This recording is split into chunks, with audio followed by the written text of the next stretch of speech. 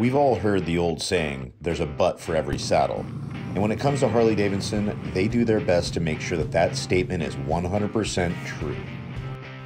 But the question was asked, what if you're looking for more than just an open road? As always, Harley has an answer. Hey guys, Marshall Tucker here, LA Choppers, bringing you the best in American-made handlebars and motorcycle accessories.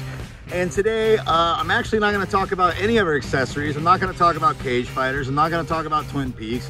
I'm not talking about all the great products that we bring to you. I actually want to talk about that beautiful beast right there.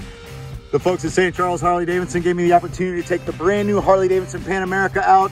And look, I don't know a lot about ADV bikes, adventure bikes, but I can tell you this machine is a lot of fun. And I'm gonna go over some of the specs that you get with this brand new Harley Davidson Pan America right now. This ADV bike will be coming with a 19-inch front rim and a 17-inch rear. Depending on between the standard and the S, you may get it with the spoke rim option, which I think is pretty impressive. The windscreen is fully adjustable to rider height. Both models will come equipped with a 6.8-inch screen with a variety of settings for both suspension and ride capabilities. I had the opportunity to take this out in the sport mode, and I can tell you, this bike is fast and fun.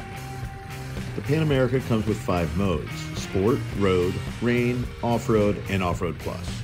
We had the opportunity to test ride the S model, and it came with a laundry list of extras. The Pan America is powered by the Revolution Max 1250cc motor, and I can tell you, it's got lots of power.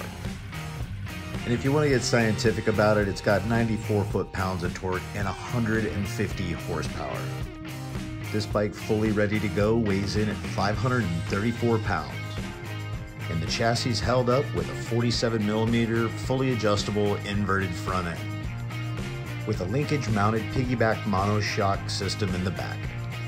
And we guess it's pretty important to stop, so they'll be coming with dual disc Brembo brake setups up front and a floating single piston caliper in the rear.